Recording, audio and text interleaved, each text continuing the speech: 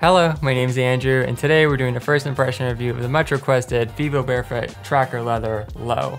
So basically, these are like the spiritual successor to the original Barefoot Primus Trek, and I've had these ones for like 7 years. They're really nice because they've got some good water resistance with the leather, a very natural look. I love the design, good protection on the sole, and you can use them for all seasons. So I've been wanting Barefoot to come back with a lower cut leather shoe like this, and they finally have. So let's take a look at it and see what's changed. And yeah, the toe box is nice and wide. This is one thing that I like versus the old one, is that it was just a little bit more pointy. They've added the new toe protection around here, which they have in their new all-terrain boots, and it wraps all the way around. It's really nice for waterproofing, like if you dip your feet into a puddle. It just has more protection than when the leather is meeting the rubber right here, but it does add some more structure. So I feel like this shoe, compared to the original Primus Trek, is more like heavy duty. It's basically like a backpacking boot for more extreme terrain, but lower cut for if you want something in the summer, you know, where it's just too hot to use a higher cut boot, or you just need more protection than a lower cut shoe would normally offer. So you do have multiple layers in the front, like if you stub your toe on a root or rocks or anything like that, you've got the front guard, and you've got this guard, and then you've got this layer as well, which works for waterproofing. Like I said, but then in terms of the laces, I think this is a nice improvement over the originals. They're a bit more silky, so they slide through, like when you're trying to cinch them up or when you're trying to loosen the boot up, they just move through a lot easier than the original ones. But the eyelets do clinch onto them nicely once you snug them up. And then at the top here, I kind of like this. They have these on their boots. They're kind of like the metal grommets. They're really tough, and also it just kind of, the lace like slides through there nicely when you're just kind of pulling the laces tight for that final cinch, you know? In terms of the heel of the shoe, this is a problem area for me with this shoe, because when I was walking out, I felt just this pressure, you know, on the top of my heels. I have had this happen with some other shoes, but unlike the original Primus Trek, which had a really soft material, you know, there's just nothing rubbing here. And I also like the slip-on. I thought that was a really nice feature.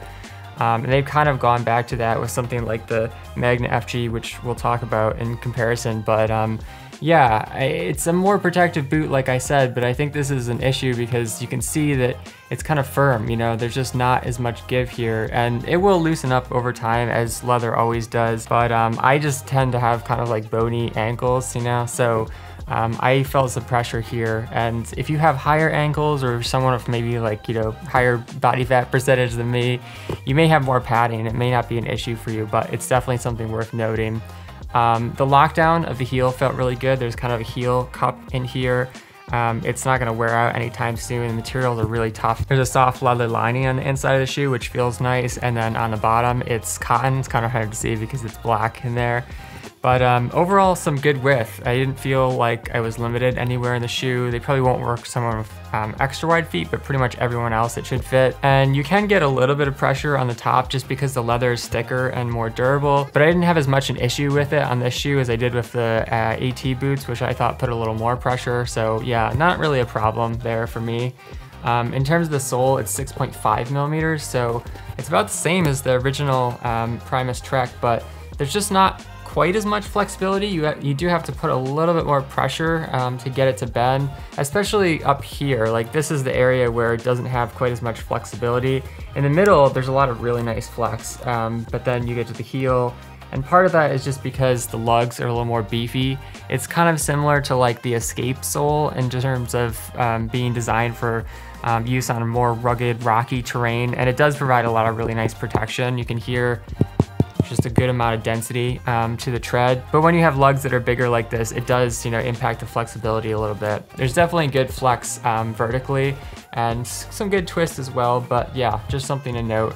And when you're walking on pavement, I feel like the bigger lugs, you can feel them a little bit. So I might put something like a thin wool felt insole in here because it doesn't affect the ground feel, but it just gives you a little more padding, just kind of like smooths out those bottom lugs. And I found that when I put it in the boot, it actually raised my ankles up, which helped with the problem of pressure here a little bit. So that's definitely something to try. But back to the lugs, there's a harder, more dense panel here. This is one of the key areas that shoes tend to wear down, and boots as well.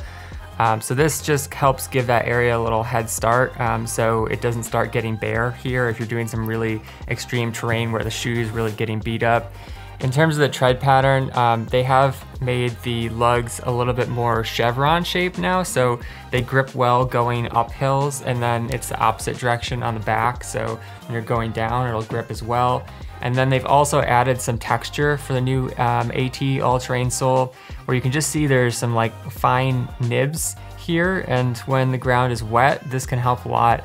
They do have good grip. You can see that it really holds onto my hand when I'm trying to drag it across the lugs, the rubber. And then because there's a lot of space in here, it works well on soft ground too. So it lives up to the name of all terrain. I would say the only terrain that I really don't like it for is kind of like roads where it's just flat and you don't really need something this thick, you know. That's where the original Primus Trek, I think, would be a little more versatile. And they do have this sole on some of their other boots, which I really like it. You know, if you're just looking for something that's a bit more casual, you know, there's more flexibility, obviously less protection, but it's nice if you're not on super rocky, you know, backpacking terrain all the time. In terms of alternatives, this is the Vivo Barefoot Magnet FG. This is my all-time favorite barefoot shoe for hiking, and honestly just using for casual and pretty much everything, because it has a really nice slip-in upper, so you can whip it on and off very quickly. I've been using it as a work boot going in and out to work on my van build, because I usually take my shoes off when I go inside, you know, so I'm like tracking in mud and stuff, you know, both for the van and for the house, so I constantly have to take this boot on and off. It works really well.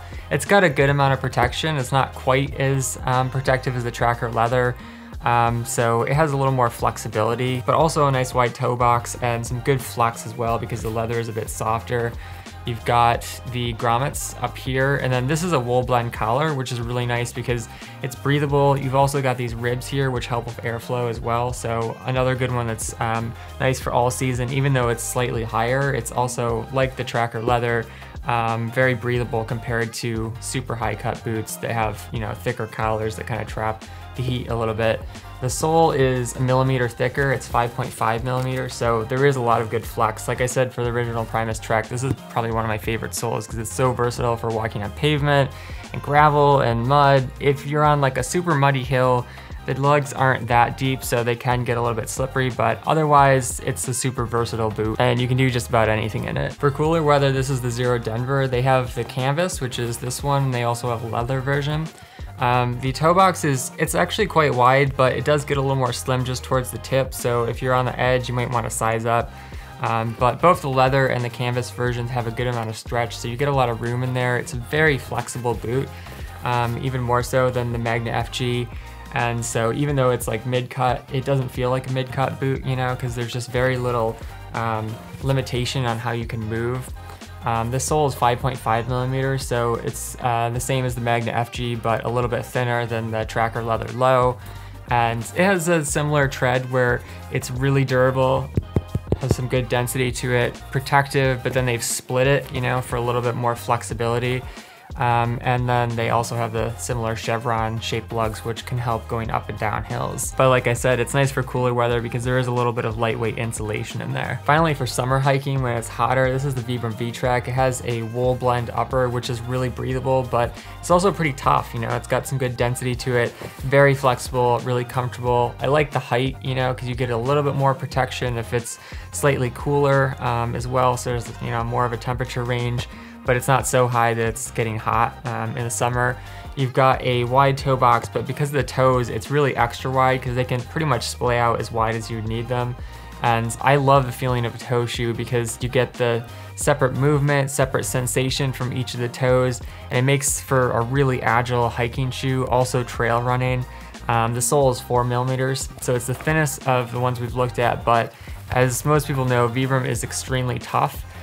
So you get a lot of protection as well. There's some good grip when the shoe bends because they've cut it vertically, they've cut it horizontally, which obviously helps with flexibility, but also a little bit more grippiness going up and down hills. If you're going down super steep hills, you probably want something more like the Tracker Leather Low, but for everything else, it gets you by in terms of protection and grip. The only thing I don't like about this shoe is because of the separate toes, because of the thinner material, it just will not work for colder weather, especially when it's wet, because the water will just come straight up through here. All right, so that's my first impression review of the Vivo Barefoot Tracker Leather Low and Friends, but if you'd like to support the channel, you can shop at the referral links down below. Browse and filter more products with the Shoe Finder tool at my website, Barefoot vivobarefootwear.org, or watch my zero drop transition video to learn more about barefooting. Finally, if you have a question about the Vivo Barefoot Tracker Leather Low, or about barefoot shoes in general, let me know in the comments. Thanks for watching, catch you next time, peace!